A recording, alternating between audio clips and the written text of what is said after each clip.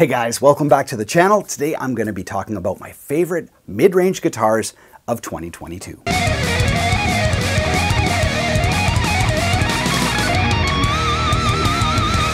Now there were so many amazing mid-range guitars released in 2022, but here's a handful that left a lasting impression on me. And when we consider things like price, playability, weight and ergonomics, tone, versatility, all of those things, here's the guitars that I think were the best of 2022. Now, it should go without saying, none of the manufacturers listed in this video know I'm doing this video or listing them in any way. These are just guitars that have come through the studio in 2022. I have hands-on experience with them, so it's not just a list of, hey, here's some cool guitars, hopefully they're good. These are ones I've used extensively and I think offer a good value to players. So here we go, let's jump into the list. So here we go, in no particular order, here are my mid-range guitars of the year. Number 1, PRS SE Silver Sky. Now I was pretty skeptical about this guitar. I thought, well, in a sea of Strats, what is this guitar gonna bring that's a little bit different? And yet I kept reaching for it over like my Player Series Stratocaster. And I did a comparison video, you know, comparing tone, features, price, all that kind of stuff. And the PRS SE checked off a lot of those boxes in terms of price, in terms of overall construction, in terms of, you know, tone and versatility and all that kind of stuff. It definitely sounded different than the Player Strat, which is kind of like, you know, in that same price tier. So I kept reaching for it, and I think what it came down to was the neck profile was so beautiful on that guitar.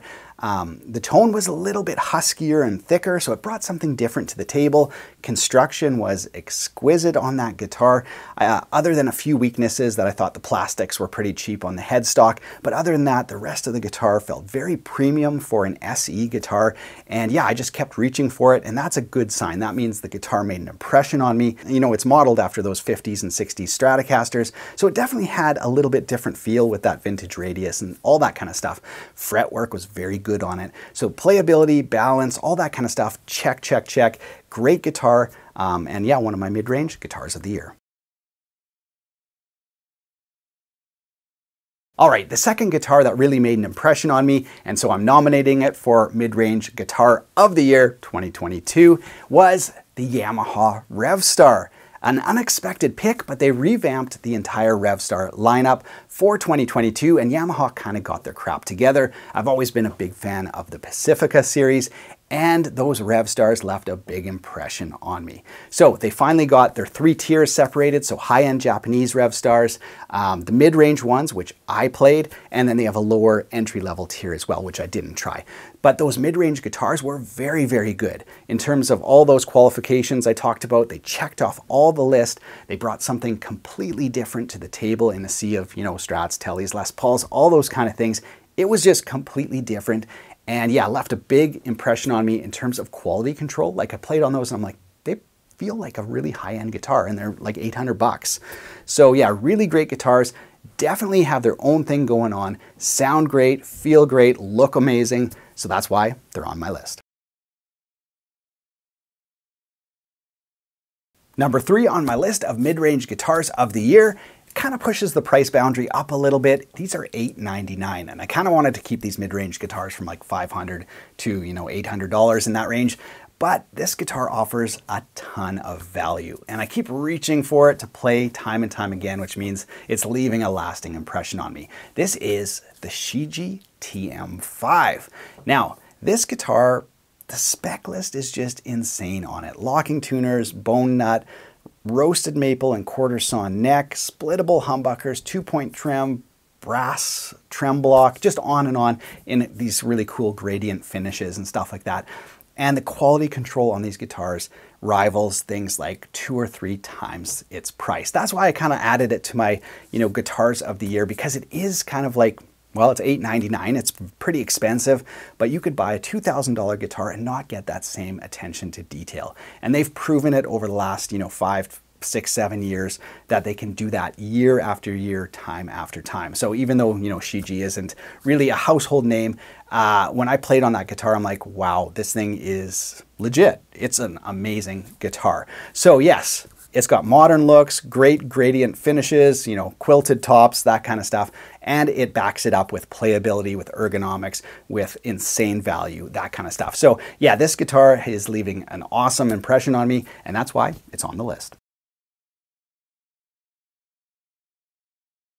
Now in early 2022, I kicked off the year featuring a series of guitars I had never heard of before and obviously had never played on, but they left a lasting impression on me. These guitars were insane value for money, great construction, interesting tones. They wound their own pickups in their own factory where they made their own guitars, so no outsourcing. They have their own facilities.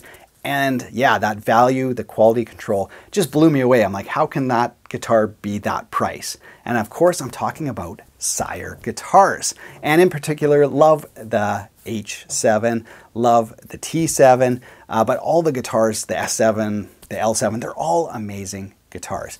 And yeah, the things that set them apart is the playability. You know, you play on these guitars and you're like, this should not be like $500 or, you know, the ones with the flame tops, I think go up to $650, something like that.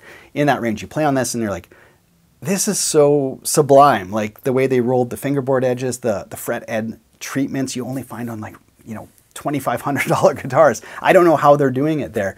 And they're still popular to the point where they're still hard to find. So yeah, these are amazing guitars. And I could just put the whole Sire series on my list of mid-range guitars of the year. They're all that good. But yeah, I love the S7, the T7. They're all really, really nice. Now, word on the street is that Sire is introducing an entry-level series. And if they're anything like their main series, I think we're all in for a great treat because, you know, if they can produce a high-quality guitar in that $300 to $400 range, man, that would be amazing.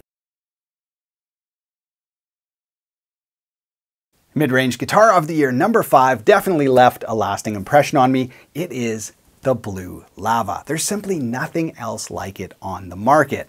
You know, it's an acoustic guitar. It's got internal speakers, so you can use, you know, effects, looping, you know, metronome, recording all your clips and ideas instantly, all in a user face that is dead simple and just simply makes sense. You know, you look at all those things and you're like, well, I don't know if I can navigate, you know, recording and looping and playing over backing tracks and, you know, practicing scales over my own rhythm tracks. It sounds too complex. It's not. Like the way they laid that out is so simple. Anybody, even if you don't like technology, can enjoy it. And I think new players, whether young or old, would instantly just be hooked and addicted to playing that guitar. And in the end, that's what it's all about, you know, sharing the love of music and playing the guitar. So I think that one definitely would, you know, hook players. And like I said, there's other guitars that have like, you know, the internal speakers and all that kind of stuff and delay and chorus and whatever effects, but nobody, you know, has ever done it so simply, so beautifully, and executed the UI in a way that you don't even need an instruction book. You just use the touch screen. So giant touch screen on it, very easy to use. And I love that Lava brought the high-end features down onto, you know, the more affordable blue. It's not carbon fiber like the high-end ones, but it's HPL, which is kind of like a man-made material that should be, you know, fairly durable as well. So yeah, that guitar definitely made me turn my head and be like, wow, what these guys have done is just something totally, you know, different. So love that guitar. That's on the list. So we've got the PRS SE Silver Sky, we've got Yamaha Revstar, we've got Shiji, we've got Sire, we've got Blue Lava. All of these guitars left a huge impact on me in 2022, and like I said, would be a good shout if you're looking for a particular instrument. I'm going to end with number 6, coming full circle. It's another PRS SE. This one is the Starla. Not necessarily a guitar that I would find myself being drawn to, but when I played it, I'm like, this is an amazing instrument. And it brings something completely different to the PRS lineup. You know, all the custom 24s and the Paul's guitars and all those. I featured a ton of PRS guitars, core model and SEs on this channel over, you know, many, many years. But this one is completely different. It has a much more traditional take on that single cut guitar, but it definitely has its own thing going on. The pickups sound great. They're brash and big and bold and much more aggressive than your typical PRS, which tends to be, you know, like pretty smooth sounding. This one's like a little bit more aggressive. It's got a thinner body, but it still balances really nice. There's no headstock dive. And it's just got all that PRS SE goodness, you know, in terms of the design of the headstock and all that kind of stuff. It holds tune really well. And again, it's unique in the lineup because it's got that stop tailpiece and tune-o-matic bridge, which, you know, there's not a lot of PRS guitars that feature that. So it's much more traditional in the lineup. It's got awesome tones, and it's not something I ever thought would be on my list, but I'm like, I love playing that guitar. It's really, really cool. It's got its own vibe.